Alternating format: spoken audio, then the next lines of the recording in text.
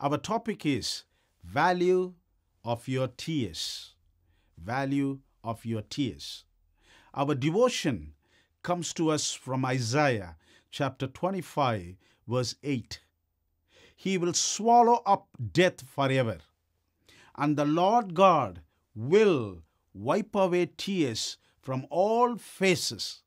The rebuke of his people he will take away from all the earth, for the Lord has spoken. My friends, medical people divide the tears into three segments. Number one, basal tears. Number two, emotional tears. And number three, reflex tears. But the entire Bible is talking about the second one, which is called emotional tears. My friends, is there any time you had decided not to cry but could not control your emotions? Is there any time you did not want others to see you cry and went to bedroom or toilet to cry? Or is there any time, although you seem strong, yet burst in tears? Many times you cry because of disappointments. You cry when your precious people suffer. You cry when you pass through loss. You cry when you pass through pain and sickness.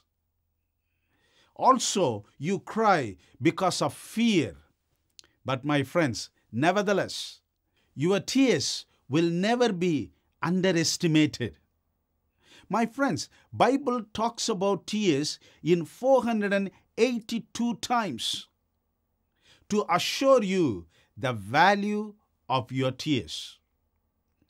And I would like to give you 3 places in the Bible out of 482 to help you to understand the value of your tears. Number 1, Isaiah chapter 38, verse 5. God sees your tears. My friends, God is not blind to ignore your tears. You may be crying alone. You may think your pain is not understandable.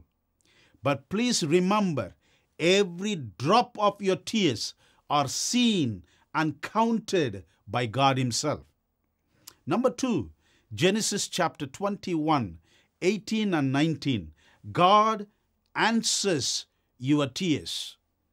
Your tears are very valuable because God answers your tears. Your tears have value that God resolves your problems. God doesn't want to see you crying. God respects your tears in pain and disappointments.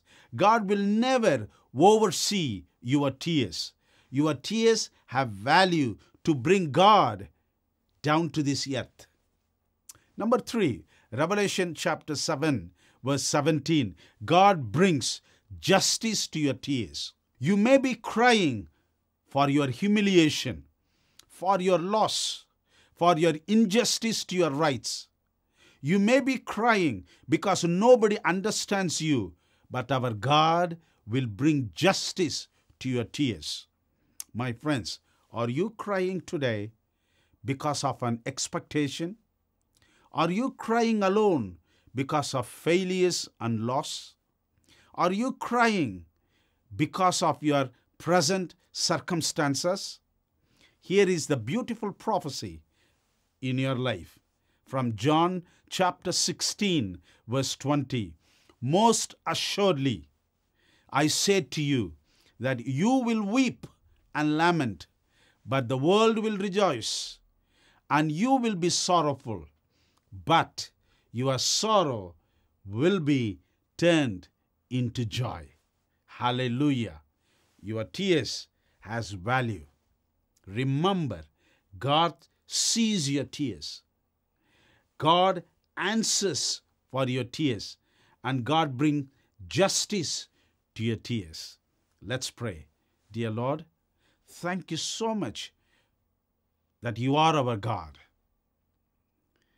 Thank you so much for seeing our tears, answering for our tears, and bringing justice for our tears.